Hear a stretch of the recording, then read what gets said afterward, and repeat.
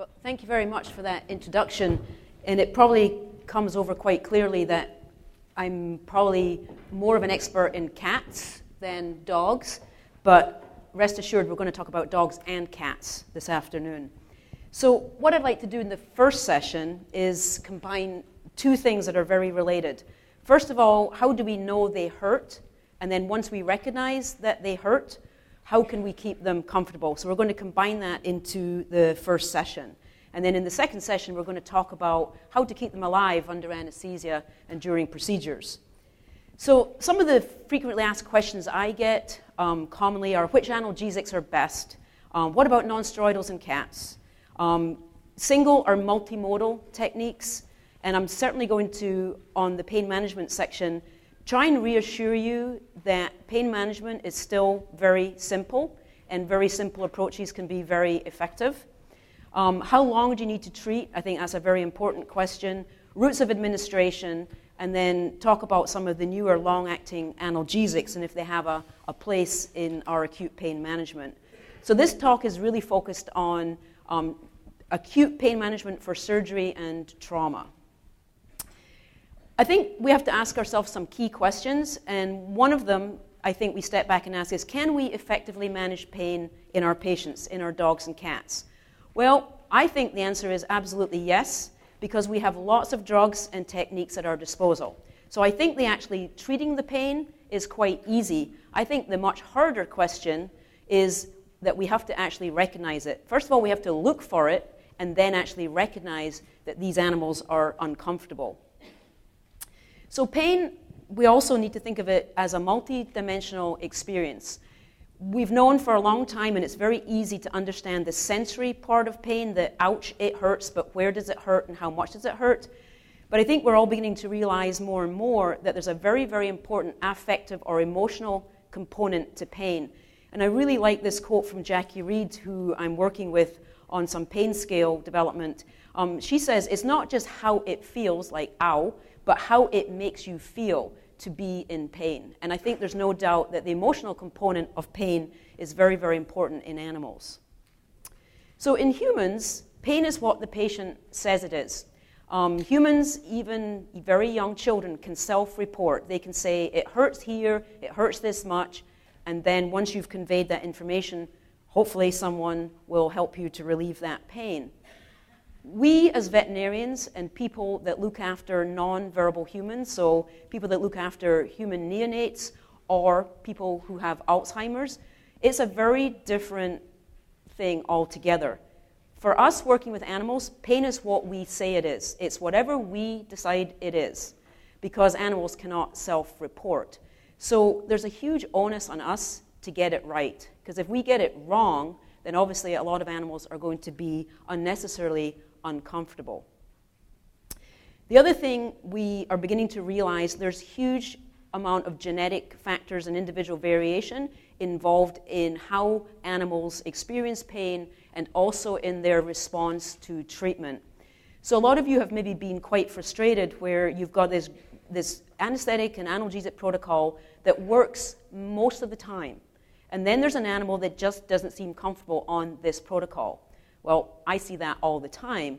So don't be too upset about it. It's just that it means you have to look at every animal individually. And we are now learning from our research work, especially in cats, that some of the genetic factors on metabolism, response to opioids, and so on, are very, very diverse. And so don't be too worried if every now and again you get a cat or a dog that just doesn't respond to what is your kind of set protocol.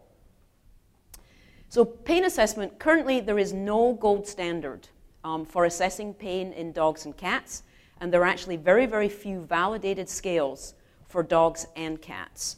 But we're going to go through some of the work that is being done, some of the very few validated scales, and then I'm actually going to show you things that I think are important to look at when you're trying to figure out if a dog or a cat is uncomfortable.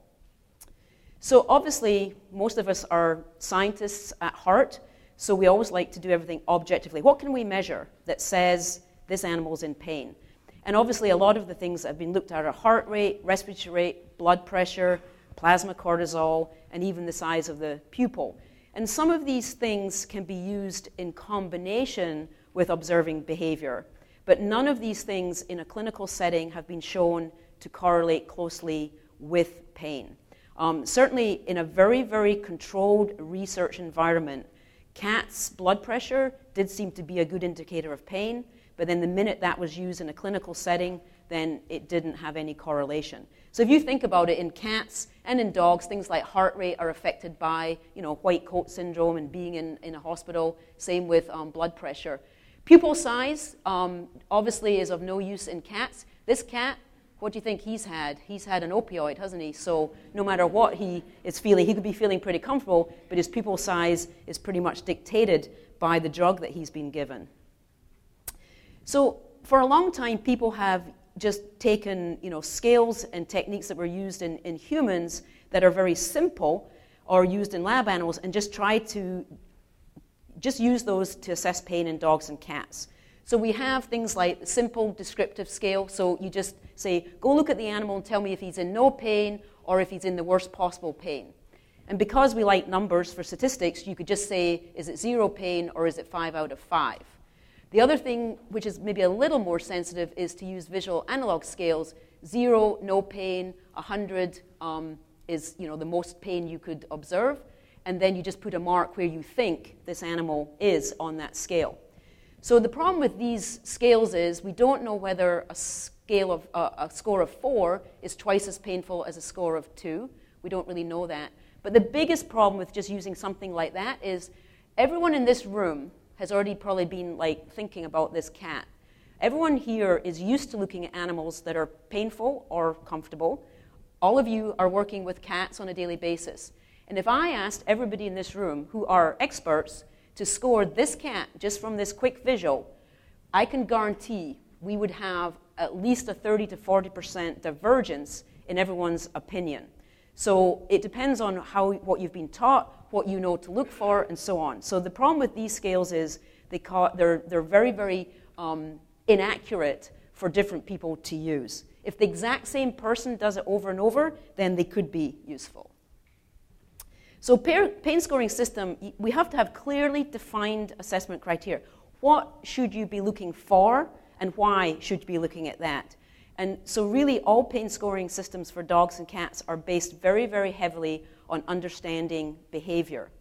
They need to be suitable for all observers. So in a very busy clinical situation, they need to be suitable for all the staff, the veterinarians, and for, in my case, students to use. They need to be simple and quick. Otherwise, they're never going to get used. They need to be sensitive, pick up animals that need intervention. They should have identified strengths and weaknesses. If the scale is good for picking up post-spay pain, is it going to pick up orthopedic pain? And then the most important thing is the scale needs to be validated. Is it measuring what we think it's measuring, or is it really only measuring the effects of anesthesia in the recovery period? That's a very important concept. So let's just look at this dog. This is Ty, 15 years old, ate a tennis ball and needed a GI resection anastomosis, and this is him 2 days post-op. So I just want to show an example of what can happen if you use the wrong pain scale. So everybody kind of looked at him and probably had a gut feeling, no pun intended, about how he feels. But if we used this one scale that was published way back in 96, which was never really validated, but someone just said, this is what dogs do when they're painful. And so if we scored Ty, what was he moving? No, so he gets a 0. Was he agitated? No, he was pretty calm, standing there.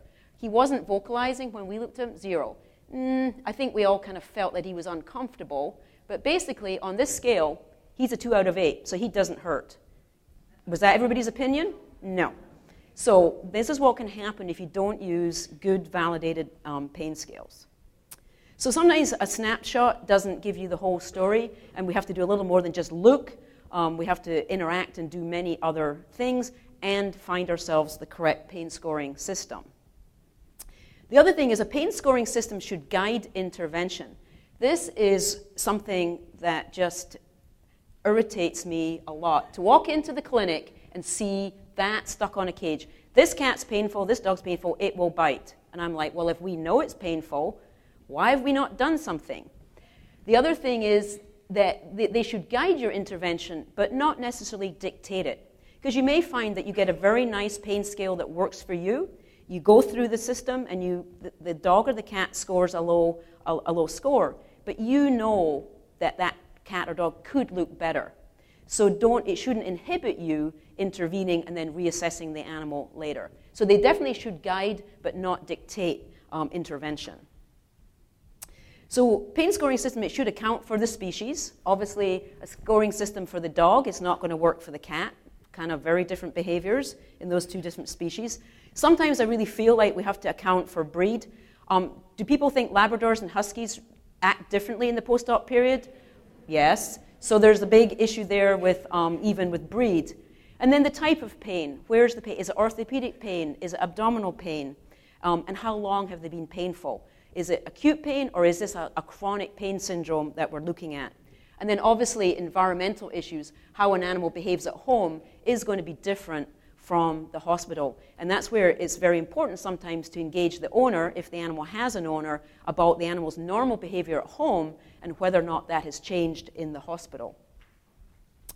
The other thing I'm finding with developing a pain scoring system for cats is that sometimes you kind of look at a cat and you go, is it pain, stress, or fear?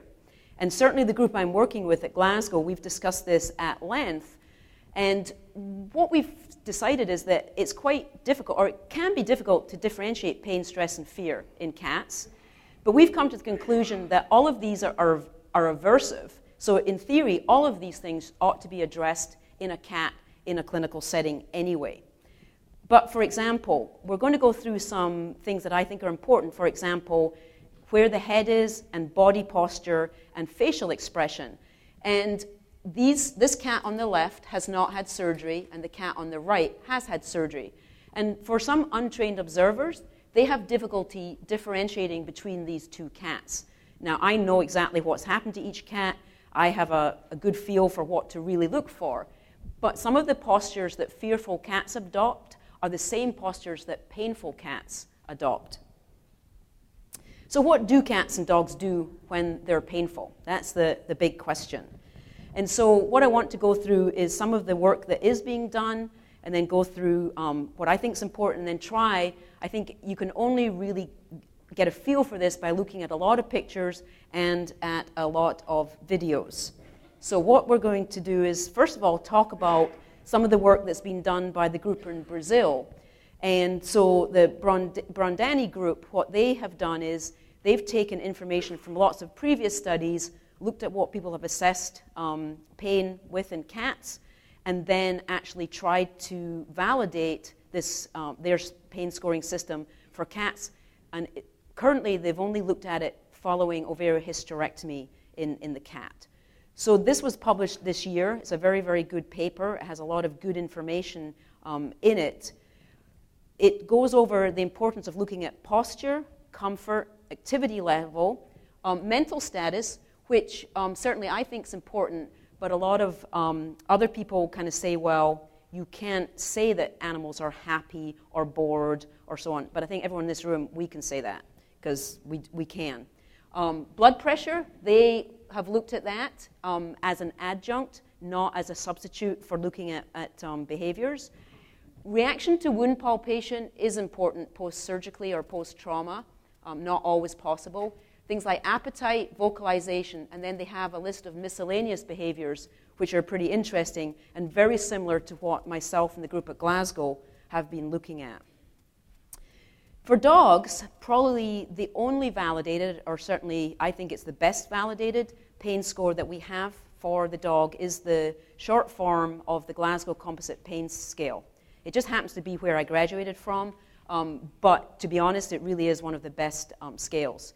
And there is a complete copy of this in your handout, and you can go and download it at the Glasgow University website. You just have to sign on and sign a little waiver because it is a copyrighted document. But you can easily download it at their website, and there's instructions in your handout how to get this. And again, somewhat similar to the CAT scale, they look at demeanor and response to people, posture, mobility, activity. They also think that response to touch, and certainly the wound is very important. what the animal is doing to the wound itself, and then for the dog, vocalization, they think is an important thing to assess and interpret correctly. So this form is a very simple one-page form that took 2 PhDs, 1 master's student, and 5 years to develop because it is so well validated. They started out asking veterinarians for words and descriptions of pain in dogs. There was 247 words that came in. Some of them were very, very Scottish, and they had to be taken out. Like, I'm guessing that none of you would know what a scunnered dog looks like. So for the international release of this, that was taken out and turned into a word that everybody understands, and so on. And then what they did was they ended up putting the behaviors into 7, and now currently on the short form, 6 specific behavioral domains. So that is how much is involved in developing a good validated pain scale. Now we are currently, and I'm involved in this project, trying to develop a very similar one following the same route as the dog one for cats. So we are developing the Glasgow Composite measures pain scale for acute pain in cats, and we've gone through having people send us in words. We did an online survey where people were asked to differentiate between words and how they related to pain in cats. It is currently under construction. I don't know when soon is, but we are working on this, and hopefully we'll have something in the next year. So I think it's important to say, what are we looking at and why are we looking at that? So I'm going to go through postures, behaviors, and when I say behaviors, presence or absence of normal behaviors, but also looking for new or abnormal behaviors to develop after a surgical procedure or after trauma. We're going to look at what vocalization might mean, and then palpation of the wound, overall demeanor, interaction with a caregiver, and then I'm going to talk about some of the work we're doing on facial expression in cats, and then some of the miscellaneous behaviors, which people always say, well, what about this? And one of them I'll talk about is, what does the cat's tail tell you? And we'll show some videos of that. So look for normal behaviors. And so once you know cats and dogs, and you know what normal behaviors are, you should be looking for animals in a hospital after a surgical procedure or after trauma to exhibit normal behavior. So what was that? It was the normal cat stretch, right? That is a behavior that you should see that in post-surgical patients if they're comfortable.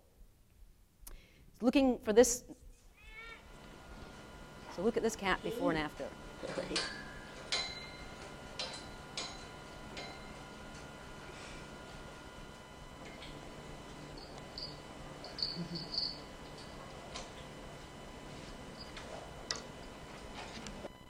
So you can see this cat had a flank spay, and the behavior before and after surgery was their normal behavior. He was up at the front of the cage, he wanted to play, he was interactive, bright and alert. So you want to look at the maintenance of normal behaviors. That's a good sign. If they look the same before and after, then your pain management protocol is good.